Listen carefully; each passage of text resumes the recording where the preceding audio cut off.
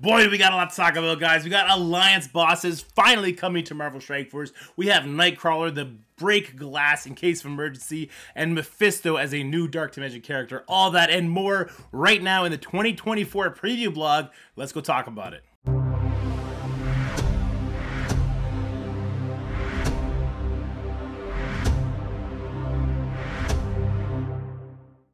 All right, so we got the 2024, I guess the 2023 preview part 2 hitting us at the end of November.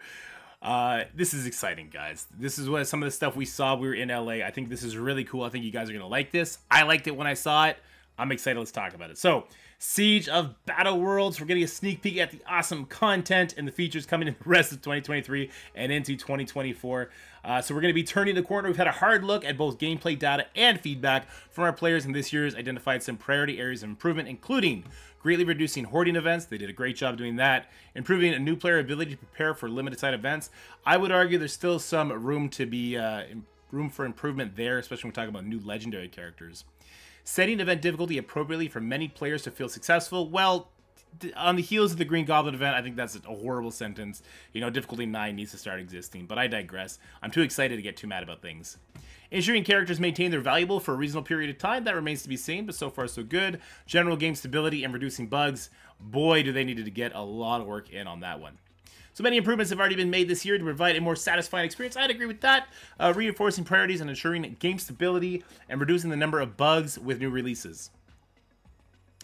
There's been less character bugs. There's been more game stability issues with releases. I don't want to say too much on this because we got fun modes we got to talk about.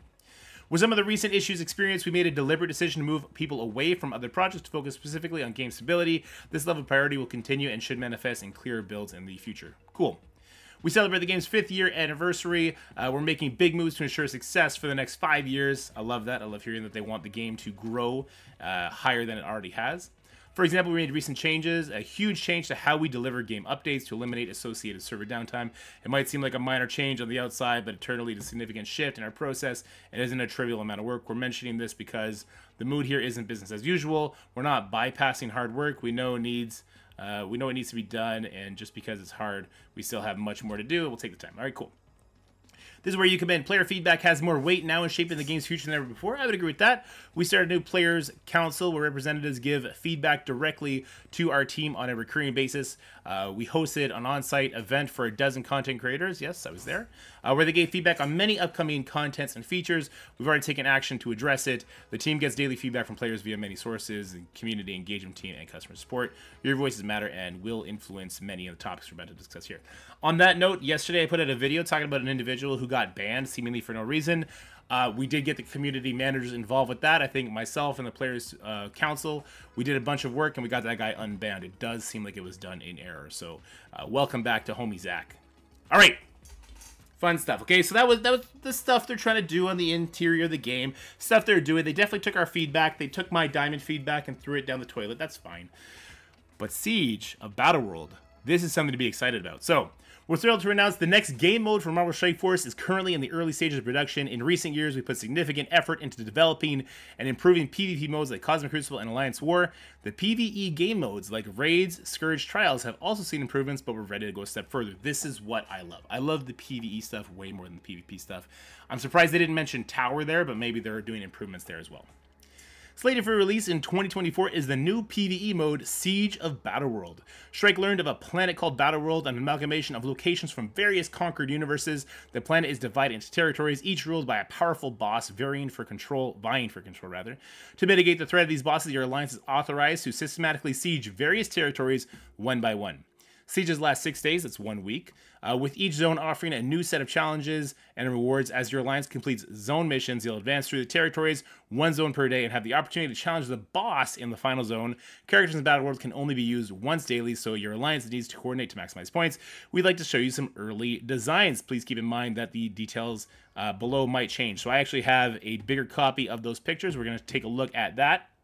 So this is going to be what the UI looks like. So this is Magneto. yeah, so we gave feedback that Magneto's not a great character to be the first boss. It's just a character, right? We want them to up that, and I think that they took that feedback. Maybe they're still running with it. I don't know.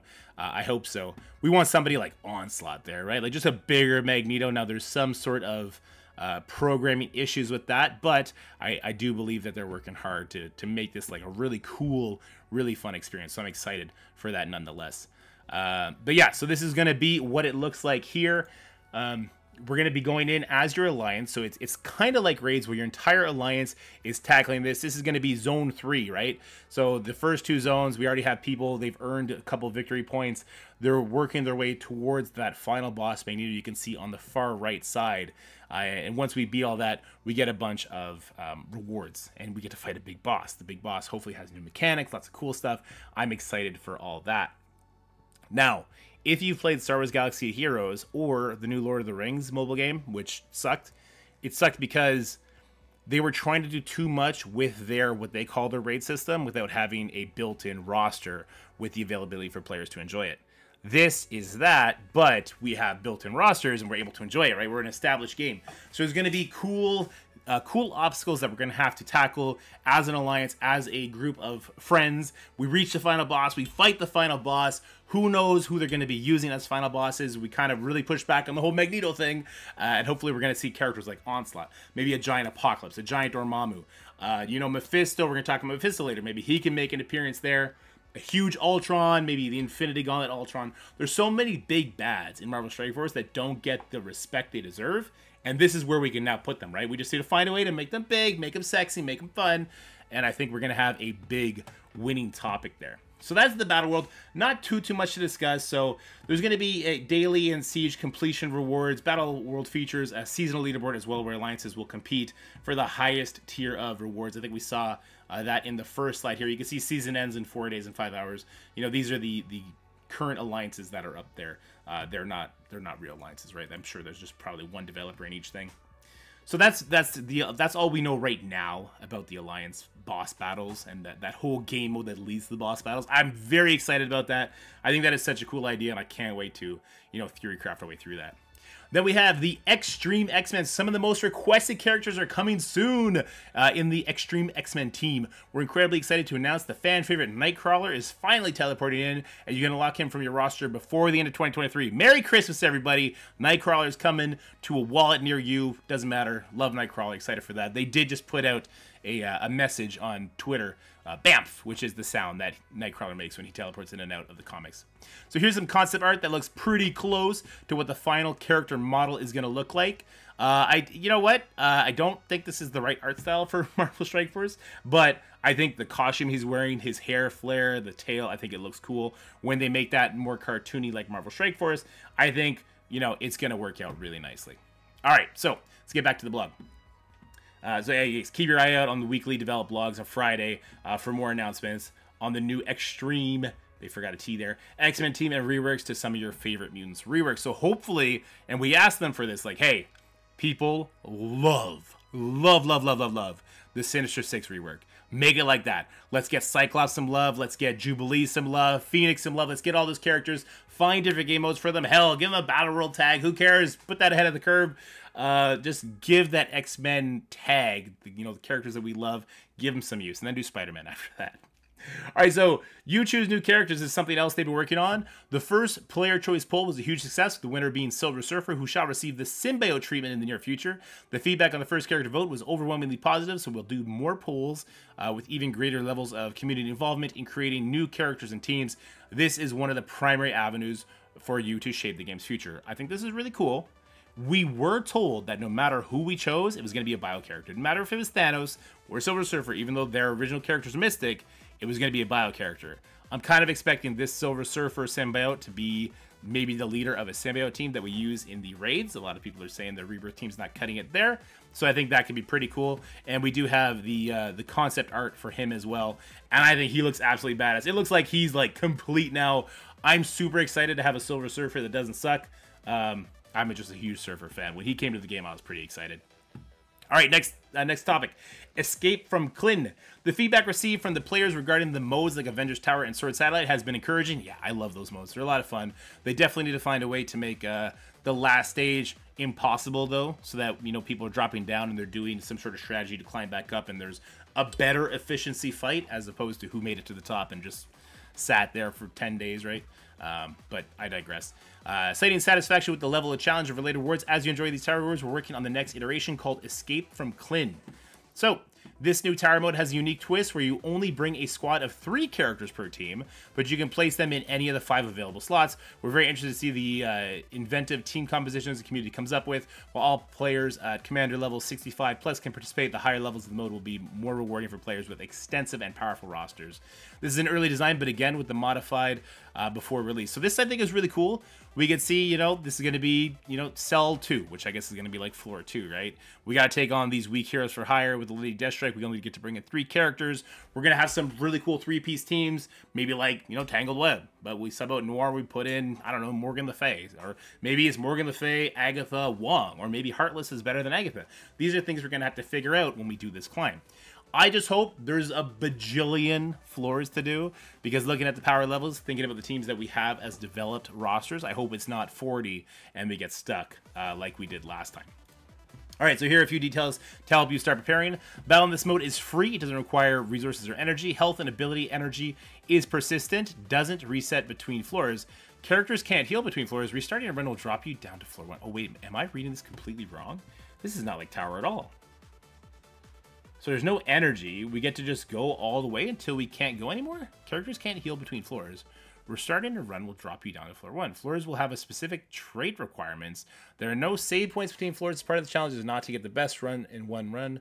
Milestone rewards are paid out relative to the highest number of floors cleared in your best run. Oh. So we can keep going. There's got to be like a bazillion floors then. So we get to keep going until we start a new run.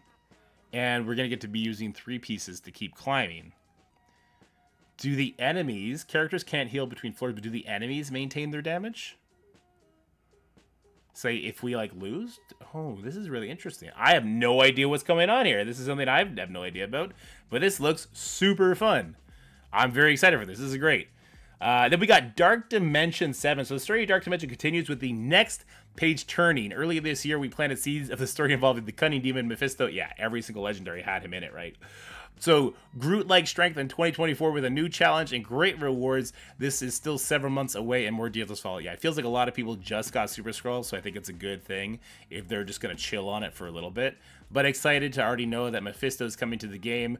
You know, we got gypped in the MCU. We didn't get to get Mephisto there, but getting Mephisto here is going to be nice. So I'm excited for Mephisto and what sort of crazy mechanics this guy's going to have to bring to unseat Super Skrull as the absolute most bonkers characters ever. All right. So these character traits are the ones we're going to need. They're currently being tested as requirements. It could change slightly before release. So missions 1, 2, 3 is no traits. 4 and 5 is city non-mythic. 6 and 7 is global non-mythic. Non-mythic legendary, non-mythic legendary. What is mythic? Missions 8 and 9 cosmic, non-mythic, non-legendary. Missions 10 and 11 legendary. Missions 12 and 13 mythic. Okay, so what is mythic? What's that last trait you mentioned? We hear you ask. The new mythic trait will soon be added to the following characters: Ultron, Doctor Doom, Dormammu, Super Skrull, Ultimus, Apocalypse, Kestrel. Okay. I would hate this, except there's 5 characters on this list that I use all the time, right? We just don't do Ultron, we don't do Ultimus. The fact that they threw Kestrel on there, I think, is really good. So Kestrel, Apocalypse, Super Skrull, Dormammu, Doctor Doom, they all have their uses. They all mechanically work amazing. Apocalypse, Super Skrull, and Kestrel, they're still very relevant in the damage aspect as well. Dormammu and Doctor Doom have mechanical things that are going to kind of last forever. So if we got to bring them, it doesn't say any kind of gear tier or anything, but I assume it'll be gear tier 19 or ISO 3, whatever the case may be. It's not going to feel bad to put it on these 5 characters, right? So yeah, I don't care about that. Mythic trait, cool, whatever. Weird that they put Kestrel and they didn't put like Spider Weaver, Val, and Deathpool, but okay. Mythic will generally identify characters that are acquired through Dark Dimension or a special method different from Legendary and normal character release. To fit that definition, sometime in the future, Kestrel will be added to the Dark Dimension rewards for increased accessibility. That's awesome! Oh, that's great. So they can put her on, what is it, Dark Dimension 3 that doesn't have a character? Throw her in there for people to get her maxed out right away. I love that. All right, quality of life improvements. We made a number of quality of life improvements this year and have several more coming in the near future. Most of the improvements listed below are part of a suite of UI user interfaces. So, Epic Characters Hub, new UI elements for better visualization of requirements, progress, and unlock. Nice! About damn time. That's amazing. Meta character roster highlights, new UI for visualize prioritization of characters and teams that are new and or see the most play at a given time, including associated game modes. Nice. RIP content creator tier list, but that's fine with me. Store filters, sort offers by certain types to better surface the items and resources you're looking for. They kind of have that now. Monthly meta event highlights. Pronounce visual callouts of individual events that support the month-long meta event to ensure better progression. Cool. Please keep sending us your questions. This is all great stuff, guys. And then we got the website improvements. The web team is heavily allocated to ensuring that MarvelStrikeForce.com supports new in-game content and features. When new hotness is released, the web team creates companion tools to set players up for success. The team is also working on some highly requested quality of life web improvements.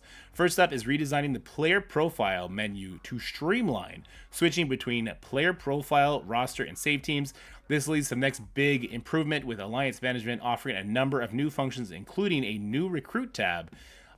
Recruiting is the biggest nightmare in this game. Keeping your Alliance at full capacity is a nightmare at times.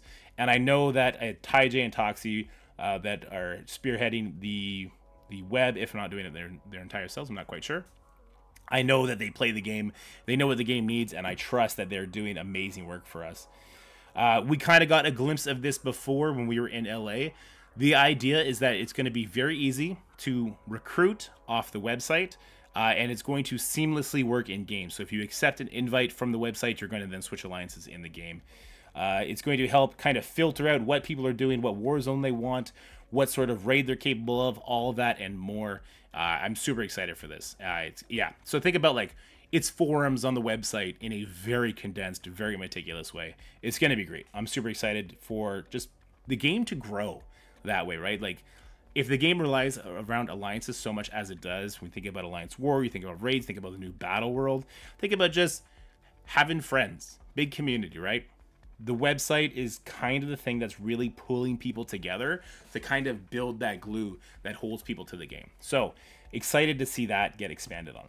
All right, wrapping it up. There's a lot more coming next year that we're really excited about and can't wait to share with you. We want to thank you for your passion, support, and progress to help guide the team in creating unique, fun, and rewarding experience every day. We'll continue to keep an open dialogue and provide weekly announcements to plan your progression. Thanks for being on this journey with us. Hey, thank you, Scopely, because even though I rage out every time Skrull demolishes me, and I yell at whatever developer, did his kit, you made a game that I do really enjoy. Enough bootlicking. Let's wrap this video up. What do you guys think? I'm super excited for the Battle World stuff. I think that is kind of the highlight, right? World bosses, hopefully not Magneto, coming in hot. That'll be a lot of fun. Working our way through as an alliance, getting in there. We got to know some more details. We got to get the nitty gritty. Like, how does this work? Do we all get to play it? What is there, like, traits that we have to use? All that kind of stuff is stuff we need to figure out. But world bosses, and then the new tower. That's really interesting. I'm excited. I have no idea what that's all about. I must have missed that meeting. But let me know what you guys think in the comment section below. And as always, stay happy, healthy, have fun, and I'll see you guys in the next one. Bye for now. That's it for the video, guys. I hope you enjoyed it. If you did, make sure you like, share, and subscribe. Stay happy, healthy, have fun, and I'll see you in the next one.